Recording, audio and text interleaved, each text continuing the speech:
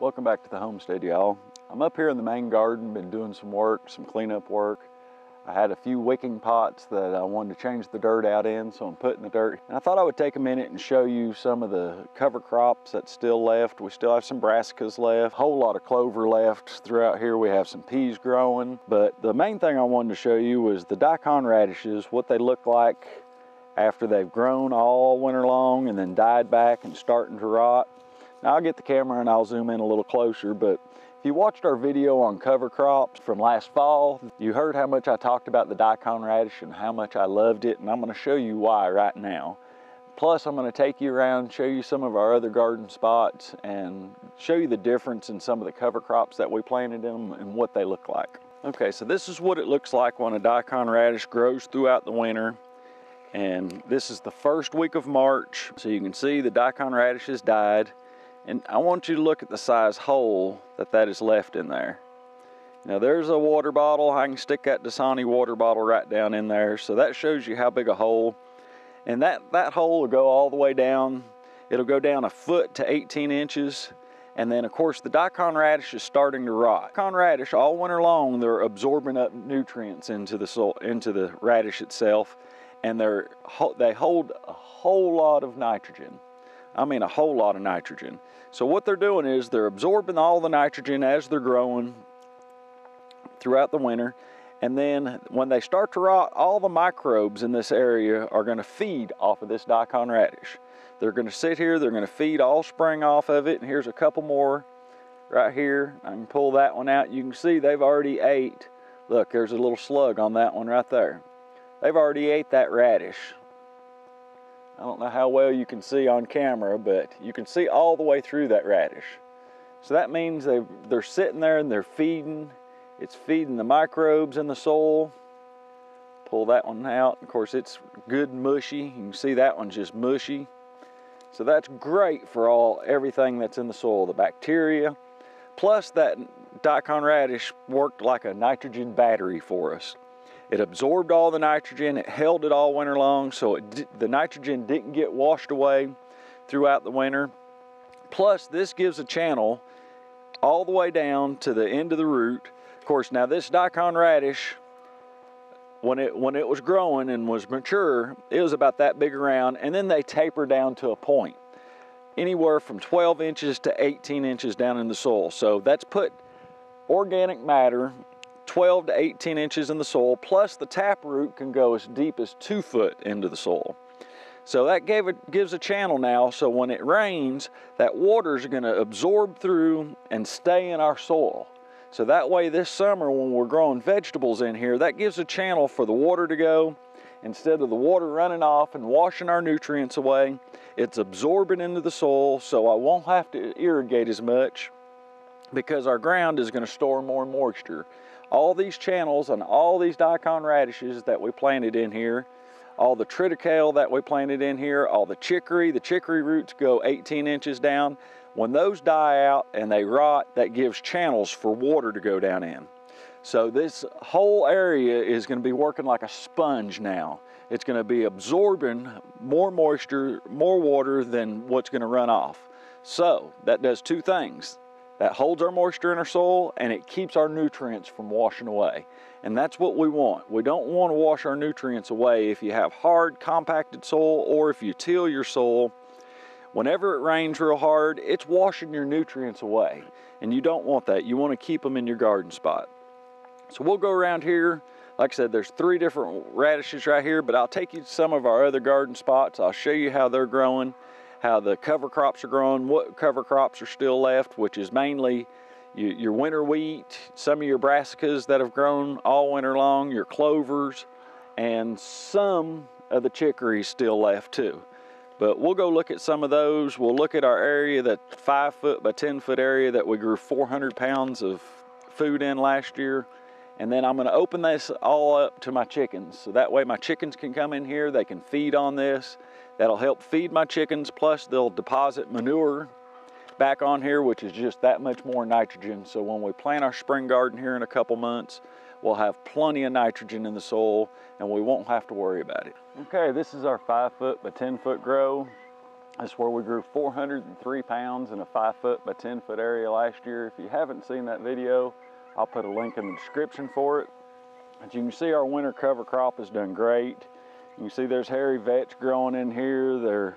We put Daikon radishes in here, which most of them have already rotted, but we have lettuces growing in here. We have kale, we have peas growing in here. We have broccoli growing in here right now. So today what I'm going to do is I'm going to go ahead and cut all this netting down and let our chickens and ducks get in here, let them go ahead and eat all this. But I'll take a weed eater, cut it all down, and I have a fresh load of chicken manure compost. I put biochar in here last fall. So once they get done eating all this, we'll weed eat it down to the ground. We'll put a fresh layer of chicken manure compost, and then we'll be ready to plant this for this spring's garden. So this year we're going to try to grow more than 403 pounds. Hopefully we can. I'll take you around. I'll show you where our tomato grow is, how high it's grown up. But this stuff is just taking off this spring. We've had an unusually warm spring. They're forecasting it to be a warm spring, so we may be able to get our garden planted a little bit earlier than we did last year. Last year on May 17th, we got down to 27 degrees. So I had to wait till May 19th to plant this. So I'm hoping to be able to plant this sometime in April this year. I'll keep an eye on the weather. If I can get it planted in April, I know we'll grow more than 403 pounds of food. Plus I have a couple little tricks that I use in our main garden that I'm going to do in this one. That'll hopefully increase our yield, so that way we can grow more food than we did last year in just a 5-foot by 10-foot area.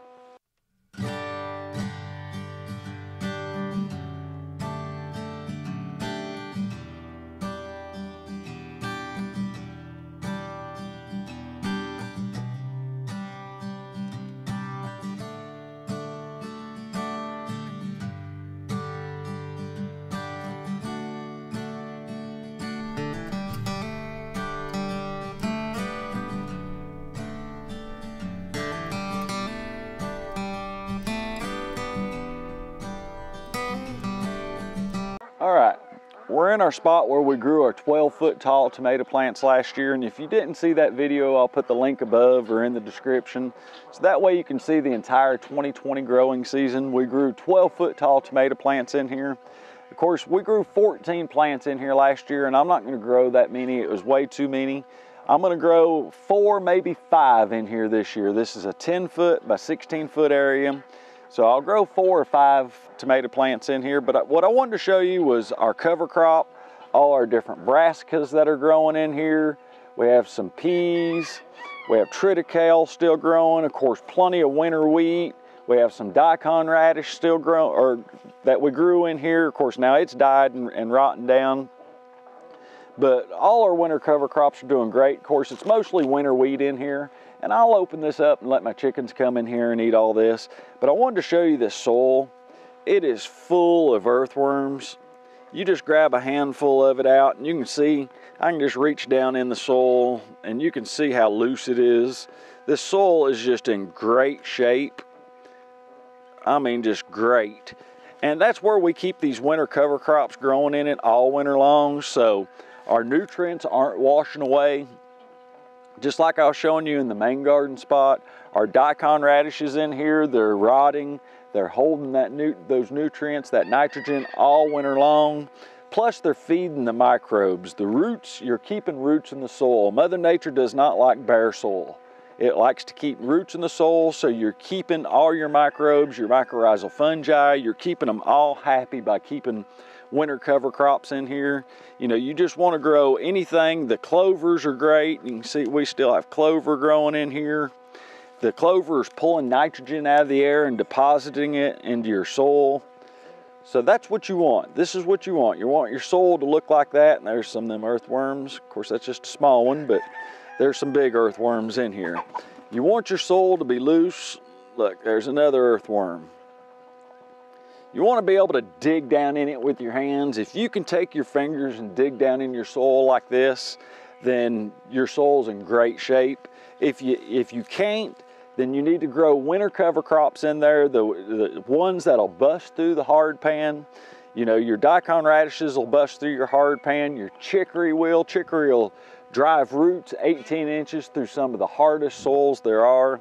So that's what you want to do. You want to grow those plants in the wintertime that'll bust through that hard pan, that'll give channels for all your moisture to go, for your water to go, and it won't wash away your nutrients. It'll keep your nutrients in here all winter long. So I'm hoping this year we have a warm spring and I can get these tomato plants planted around the 1st of May. If I can do that, I should be able to grow tomato plants taller than 12 feet. I'm going to have better support for them this year.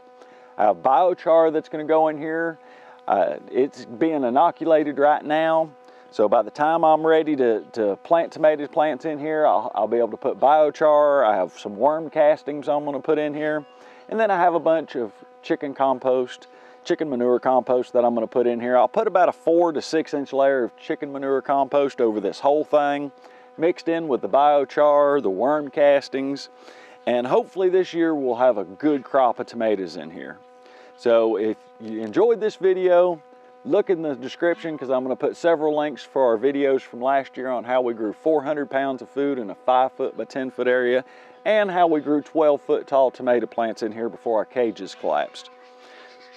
So if you have any questions on winter cover crops or how we do it, why we do it, just leave them below, leave your comments below, and I'll get to them as quick as we can. And thanks for watching.